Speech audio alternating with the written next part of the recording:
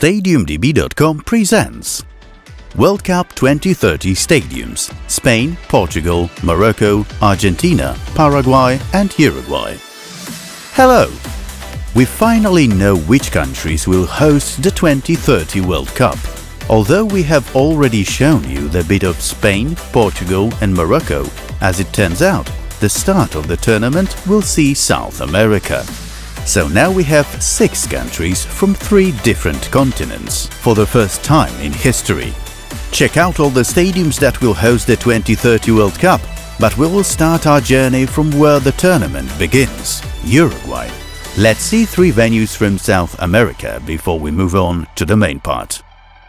Estadio Centenario, capacity 80,000, Montevideo. The construction of the stadium started in 1929 following Uruguay being awarded the rights to host the Premier World Cup in 1930. The Uruguayan government showed a rendering of the modernized stadium.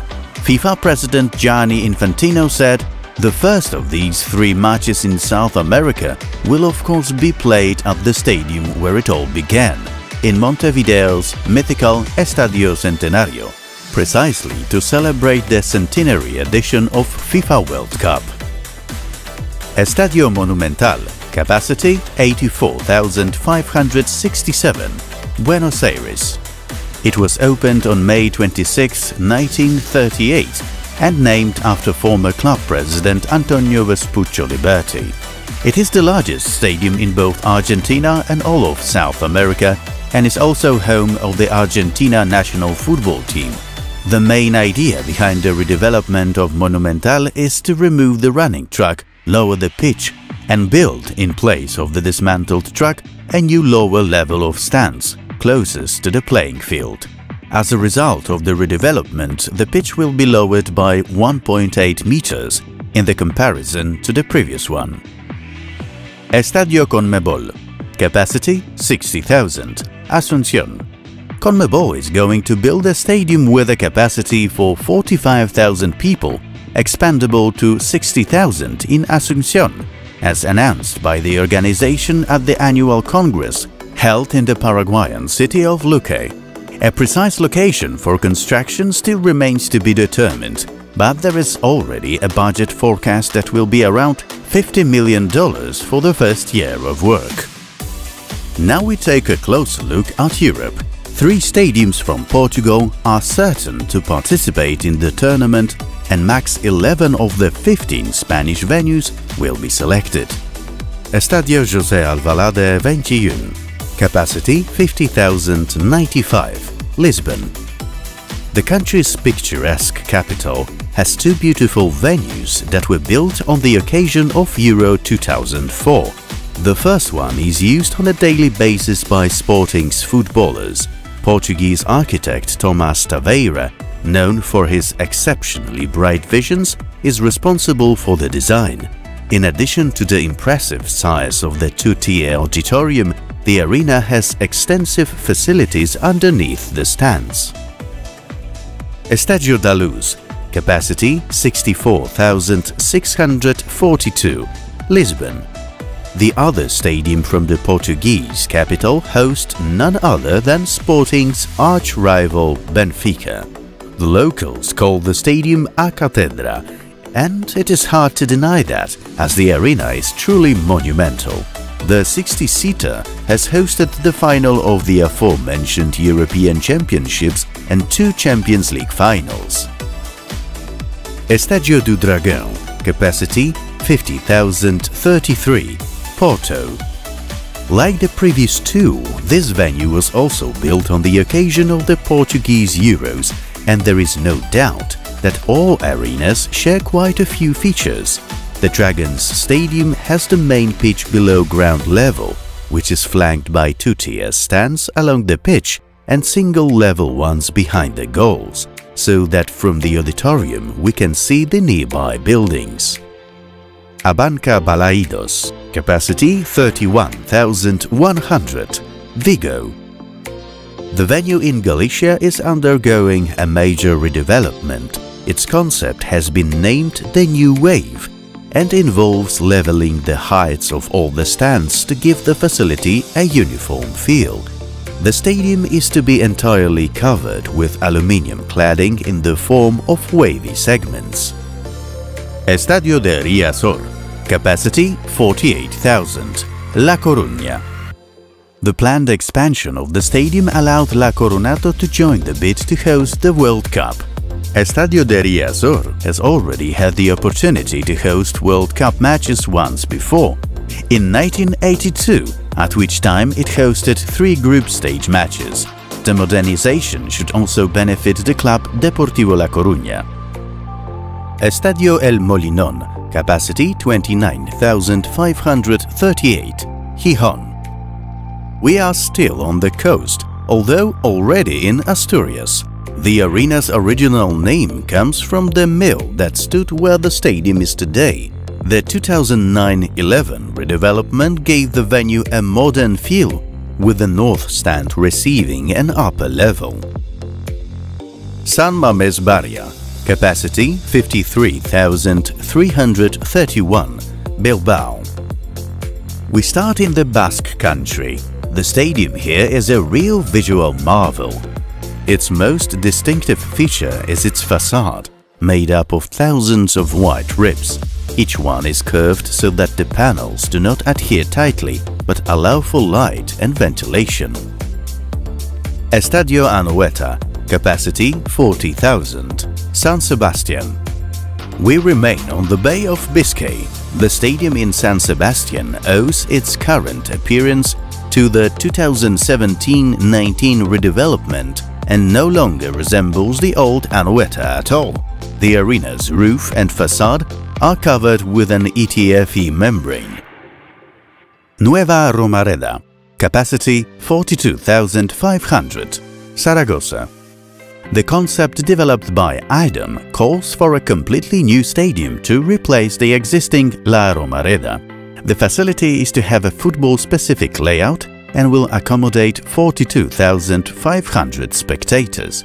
The stands will surround the pitch on all sides and will be divided into 2 tiers with additional narrow tiers along the pitch. Estadi Cornellà El Prat, capacity 40,000, Barcelona. Time for a visit to Catalonia. Espanyol's stadium opened almost 14 years ago, but it still looks very modern. Its advancement is not only manifested in its appearance, but also in the solutions used there to make the stadium environmentally friendly. Camp Nou, capacity 105,053, Barcelona. As the stadium is set to grow to 105,000, sitting layout will change noticeably, and along with it, so will all access routes. The defining aesthetic feature are 3 ceilings for each promenade, slanted and highly visible from pedestrian perspective. Niken Seke and Pascual y Aucio created a simple, subtle and timeless space that will utilize natural ventilation and shading to provide comfort to spectators in this Mediterranean venue. Will Camp Nou be the final venue? Nou Mestalla, capacity 70,000, Valencia. We are heading south along the Mediterranean coast. Valencia's new venue has been in the making for more than 15 years now, but it looks like work has finally picked up. The Nuevo Mestalla was expected to house 70,000 fans, but the new agreement could reduce that to 66,000, with the option to renovate it or increase the capacity. Estadio Nueva Condomina, capacity 31,179, Murcia. The stadium in the city known as the Europe's Orchard was officially opened in October 2006. The arena was potentially due to host the world's best footballers in 2018, and there were plans at the time to expand it to 43,000 capacity. But the Iberian country's bid fell through. Estadio La Rosaleda, capacity 45,000, Malaga. La Rosaleda will need to see big changes if it's to become a venue for the tournament. It currently has space for 30,000 spectators and can increase its capacity by at least 10,000. But to stay in line with FIFA's requirements, it would need to reach 45,000 seats. The other difficulty Malaga might face is the need to have at least 5,000 car park spaces around the ground. Estadio La Cartuja, capacity 60,721, Seville. We move to Andalusia. Seville's La Cartuja was built to be the main arena for the 2004 Olympic Games. The huge, one of the largest stadium in Spain, still has no permanent user. It hosted several Euro matches in 2021. Estadio Metropolitano, capacity 70,460, Madrid. We head to the capital, where two stadiums are in contention for the right to host the World Cup. The first of those is the home of Atletico. The most remarkable part of the stadium and its trademark is the roof. This masterpiece of engineering and architecture combines functionality with design. It is curiously shaped on all sides, creating a rippling impression on the outside, while impressing with its harmony and rhythm on the inside.